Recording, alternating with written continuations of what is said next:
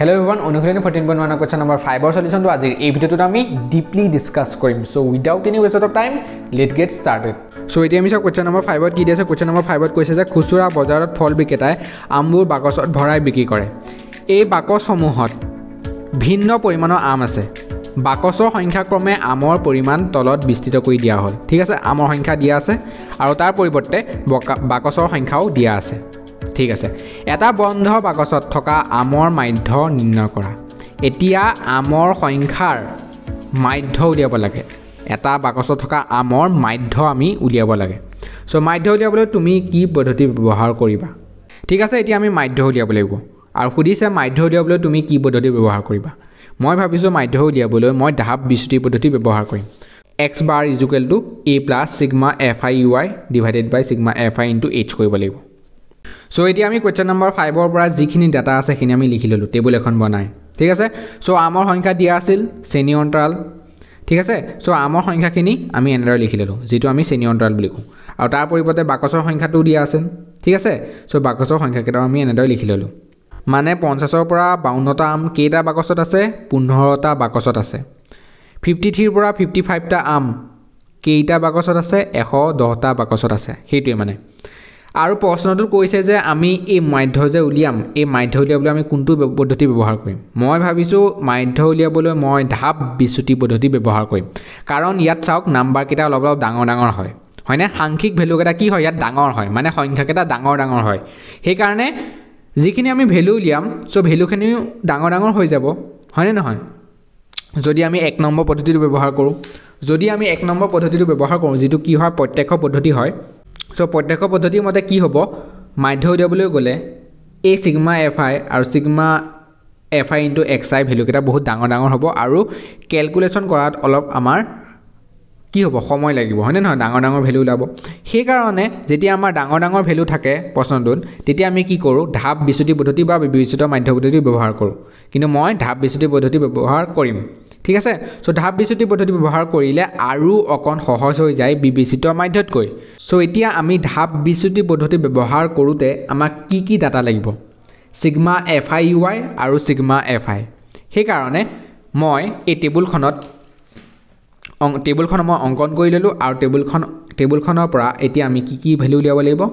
ui fi ui এইবোৰ আমি উলিয়াব লাগিব.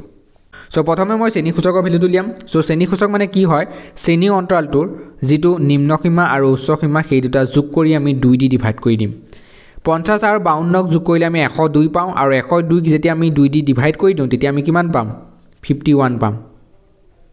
ঠিক তেনেদৰে 53 প্লাছ 55 কৰিলে আমি কিমান পাম? 108 পাওঁ. সো 108ক যেতিয়া আমি 2 দি ডিভাইড কৰি দিম তেতিয়া আমি কিমান পাম? 54. ঠিক আছে নে? সো এতিয়া আমি দেখিছোঁ যে শ্ৰেণী সূচক আমি দুটা পাই গ'লোঁ. এতিয়া বাকীখিনি শ্ৰেণী সূচক উলিয়াবলৈ আমি ক্যালকুলেট কৰাৰ কোনো প্ৰয়োজন নাই, জাষ্ট আমি এটা ট্ৰিক ব্যৱহাৰ কৰিম. এতিয়া আমি চাম যে প্ৰথম শ্ৰেণী সূচকটোৰ লগত কি যোগ কৰোঁতে আমি দ্বিতীয় শ্ৰেণী সূচকটো পাইছোঁ. 51ৰ লগত 3 যোগ কৰোঁতে আমি 54 পাইছোঁ. সেইকাৰণে পিছৰখিনি ডাটা আমি 3 যোগ কৰি গৈ থাকিম. পিছৰখিনি ডাটা পাবলৈ, পিছৰখিনি শ্ৰেণী সূচকৰ ভেলু পাবলৈ আমি কি কৰিম? জাষ্ট আমি 3 এটা যোগ কৰি গৈ থাকিম. 54ৰ লগত 3 যোগ কৰিলে কিমান পাওঁ? 57 পাওঁ. 57ৰ 3 যোগ কৰিলে 60. 60ৰ লগত 3 যোগ কৰিলে আমি কিমান পাম? 63 পাম. সো হৈ গ'ল শ্ৰেণী সূচকৰ ভেলুকেইটা আমি পাই গ'লোঁ. এতিয়া আমি কি কৰিম? di is equal to xi minus a কৰিম. ঠিক আছে, di ভেলুটো উলিয়াম মানে. সো di ভেলুটো উলিয়াবলৈ কি লাগিব? আমাক xi minus a ভেলুটো লাগিব. সো xi ভেলুকেইটাটো একেটা হয়, কিন্তু a ভেলুটো কি হয়? a ভেলুটো এতিয়া আমি ধৰি ল'ব লাগিব. সো a ভেলুটো এতিয়া আমি ধৰি ল'ম. ধৰো a is equal to কি হ'ব? শ্ৰেণী সূচকৰ পৰাই a ভেলু এটা ধৰিম. শ্ৰেণী সূচকৰ পৰাই আমি a ভেলু এটা ধৰিম, কিন্তু মাজৰ যিটো ভেলু সেইটো ধৰোঁতে অলপ সুবিধা হ'ব, আমাৰে সুবিধা হ'ব যেতিয়া আমি ক্যালকুলেট কৰিম. ক্যালকুলেশ্যন কৰাৰ সুবিধা হ'ব যেতিয়া আমি শ্ৰেণী সূচকৰ মাজৰ ভেলুটো লওঁ. মানে মাজত কি আছে? 57 আছে, হয়নে নহয়? এইফালৰ পৰা 2টা, এইফালৰ পৰা 2টা, মাজত কি থাকিল? 57. সো a ভেলুটো মই 57 ধৰিলোঁ. এতিয়া di ভেলুটো এতিয়া আমি উলিয়াব পাৰিম. সো di ভেলুটো এতিয়া আমি কেনেদৰে উলিয়াম? xi minus a কৰি দিম. xi মানে কি? 51. a মানে কি? 57. 51ৰ পৰা 57 বিয়োগ কৰি দিলে আমি কিমান পাওঁ? -6 পাওঁ. 54ৰ পৰা 57 বিয়োগ কৰি দিলে আমি এতিয়া কিমান পাম? -3 পাম, হয়নে নহয়? xi মানে কি হয় a কেটা ভ্যালু হয় আৰু a মানে কি হয় 57 হয় সো এতিয়া আমি কি লিখিম 57 পৰা 57 বিক কৰি দিলে 3 পাম 60 পৰা 57 বিক কৰি দিলে কিমান পাম 3 পাম 60 পৰা 57 বিক কৰি দিলে আমি কিমান পাম 6 পাম কিন্তু পজিটিভ হ'ব একেটা নেগেটিভ হয় কাৰণ একেটা ভ্যালু ডাঙৰ একেটা এটো ভ্যালু একেটা ভ্যালু নেগেটিভত ওলাল কাৰণ আমি সৰু সংখ্যাটোৰ পৰা ডাঙৰ সংখ্যাটো বিক কৰিছিলো কিন্তু এই ক্ষেত্ৰত ডাঙৰ সংখ্যাটোৰ পৰা আমি সৰু সংখ্যাটো বিক কৰিছো ঠিক আছে এতিয়া আমি di ভ্যালুটো পাই গলো এতিয়া আমি ui ভ্যালুটো সহজে উলিয়াব পাৰিম কাৰণ ui মানে কি হয় di ডিভাইডেড বাই h হয় ঠিক আছে di ভ্যালু কেটাটো পাই গলো বাৰু di ভ্যালু কেটা আমি পাই গলো এনেদৰে কিন্তু h মানে কি আছিল h মানে কি আছিল শ্ৰেণী দৈৰ্ঘ্য আছিল সো শ্ৰেণী দৈৰ্ঘ্য মানে কি হয় h হয় সো h ৰ ভ্যালুটো কিমান হয় মানে শ্ৰেণী দৈৰ্ঘ্য মানে বেলেগ একো নহয় এই যে শ্ৰেণী অন্তৰাল আছে এই শ্ৰেণী অন্তৰালটোৰ মাজত কিমান গেপ আছে হেতুৱে 50 পৰা 52 মাজত কিমান গেপ আছে হয়নে 52 পৰা 50 বিক কৰি দিম তেতিয়া আমি পাই যাম কিমান আছে গেপ 2 আছে হয়নে মাজৰ গেপটো কিমান মাজৰ ব্যৱধানটো কিমান 2 হয়নে নহয় 53 পৰা 55 ৰ মাজত কিমান গেপ আছে 2 গেপ আছে 56 ৰ পৰা 858 ৰ মাজত 2 গেপ আছে হেতুৱে মানে আমি শ্ৰেণী অন্তৰালটো চাও আৰু মাজৰ ব্যৱধানটো কিমান আছে হেতু চাও সো শ্ৰেণী দৈৰ্ঘ্যটো কিমান হৈ গল h ইকুয়াল টু কিমান হৈ গল 2 হৈ গল সো এতিয়া আমি ui ভ্যালুটো উলিয়াই দিব পাৰিম di ডিভাইডেড বাই h কৰিলে আমি কিমান পাম মানে -6 ডিভাইডেড বাই 2 কৰিলে আমি কিমান পাম -3 পাম -3 ডিভাইডেড বাই 2 কৰিলে আমি কিমান পাম -1.5 পাম আৰু 0 ডিভাইডেড বাই 2 কৰিলে আমি কিমান পাম 0 পাম 3 ডিভাইডেড বাই 2 কৰিলে আমি কিমান পাম 1.5 আৰু 6 ডিভাইডেড বাই 2 কৰিলে আমি কিমান পাম 3 পাম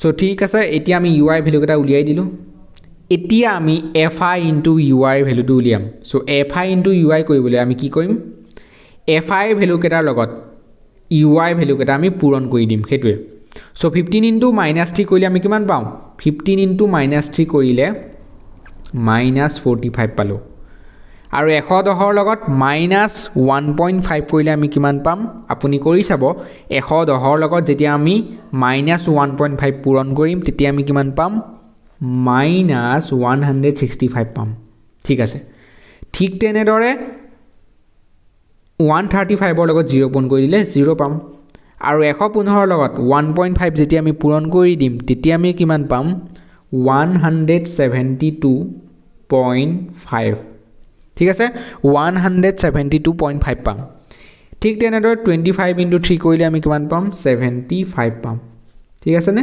ওকে সো ঠিক আছে আমি fi ui ভ্যালু কেটাও আমি পাই গলো এতিয়া আমি কি উলিয়াম মুঠ উলিয়াম ঠিক আছে নে মুঠ মানে সিগমা fi মানে মুঠতে বাকসৰ সংখ্যা কিমান আছে সিগমা fi মানে কিমান fi ভ্যালু কেটা মানে যোগ কৰি দিম যেতিয়া আমি fi গুটেই কেটা ভ্যালু যোগ কৰি দিম তেতিয়া আপুনি কিমান পাব 400 পাব আপুনি এই কেটা প্লাস কৰি চাব তেতিয়া আপুনি কিমান পাব 400 পাব ঠিক তেনেদৰে সিগমা fi ui আছে হয়নে সিগমা fi ui মানে কি হয় এই গুটেই কেটা ভ্যালু যেতিয়া আমি প্লাস কৰি দিম তেতিয়া আমি কিমান পাম হেতু লিখিব লাগে ঠিক আছে নে সো যেতিয়া আমি এই গুটেই কেটা ভ্যালু যেতিয়া আমি প্লাস কৰি দিম তেতিয়া আমি কিমান পাম 37.5 পাম ঠিক আছে নে যেতিয়া সিগমা fi ui গুটেই কেটা ভ্যালু যেতিয়া আমি যোগ কৰি দিম আপুনি কৰি চাব তেতিয়া আপুনি কিমান পাব সিগমা fi ui পাব ঠিক আছে আমি ভ্যালুটো লিখি দিলো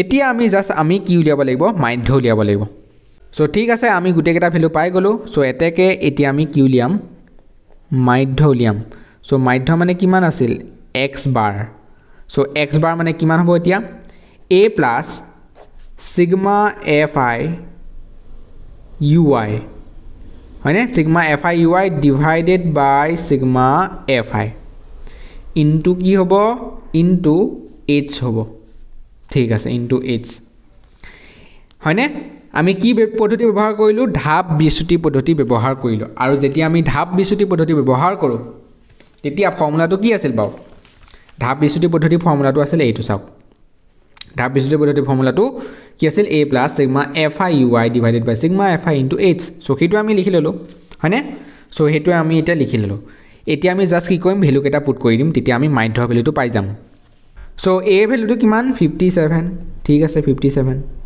প্লাস সিগমা fi ui মানে কিমান 37.5 হয়নে 37.5 পালো সো 37.5 লিখি দিম আৰু সিগমা fi মানে কিমান 400 সো 400 লিখিলো আৰু ইনটু h মানে কিমান যেটো শ্ৰেণী দৈৰ্ঘ্য হেতু কিমান আছিল 2 আছিল ঠিক আছে আমি পূৰণ কৰি দিলো h ৰ ভ্যালুটো এতিয়া 2 এ 400 ক কেবাৰ যায় 200 বাৰ যায় ঠিক আছে আৰু এতিয়া 2 এ 200 কেবাৰ যাব 100 বাৰ যাব আৰু 2 এ 37.5 ক কেবাৰ যাব 2 এ 37.5 ক কেবাৰ যাব বাৰু 2 18 গুণ 36 হয় ঠিক আছে 1 5 হৈ গল মানে কিমান হৈ যাব 1 5 হৈ গলে 15 হৈ গল সো 2 7 গুণ 14 ঠিক আছে 2 7 গুণ 14 আৰু তাৰপিছত কিমান হৈ যাব 5 হৈ যাব আই থিং হয়নে यस 5 হৈ গল মানে 18.75 আমি পাই গলো কেতিয়া যেতিয়া আমি 2 দি হৰণ কৰি দিলো ইয়াক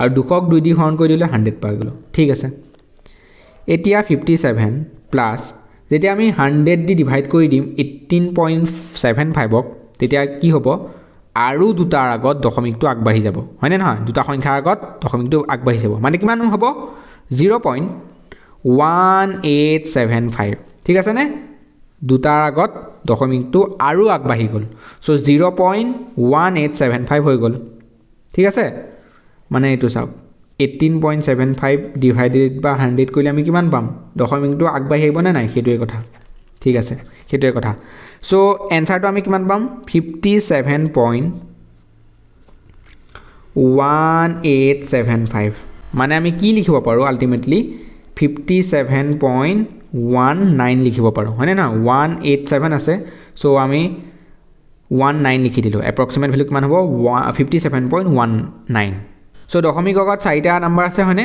জাস্ট আমি দুটা নাম্বাৰ লিখিবলৈ আমি কি কৰি দিলো 87 আছে হয়নে নহয় 875 আছে সো আমি 19 কৰি দিলো মানে 57.19 হ'ব এনসাৰটো মানে মাধ্য কিমান হৈ গল 57.19 সো আমি কিমান পাই গলো এটা বন্ধ বাকচত থকা আমৰ মাধ্য আমি পাই গলো আমৰ মাধ্য কিমান 57.19 ঠিক আছে না এনসাৰ এইটোৱে যেটো আমাক মাধ্য উলিয়াবলৈ দিছিল সেই নিৰ্ণয় মাধ্যটো কিমান 57.19 আজি ভিডিওটো ইমানে আজি আমি কোৱেশ্চন নম্বৰ 5 ৰ সলিউশনটো ডিসকাস কৰিলো নেক্সট ভিডিওত আমি ইয়াৰ পিছত এটা সলিউশন ডিসকাস কৰিম যদি আপুনি এই চেনেলটো যদি নতুন আহিছে তেতিয়া প্লিজ সাবস্ক্ৰাইব কৰি ল'ব কাৰণ ক্লাস 10 ম্যাথমেটিক্সৰ বিভিন্ন ভিডিও এই চেনেলটোত আহি থাকে সো প্লিজ সাবস্ক্ৰাইব নেক্সট ভিডিওত আমি ইয়াৰ পিছত এটা সলিউশন ভালদৰে ডিসকাস কৰিম সো ভিডিওটো চোৱাৰ বাবে আপোনালোকক বহুত বহুত ধন্যবাদ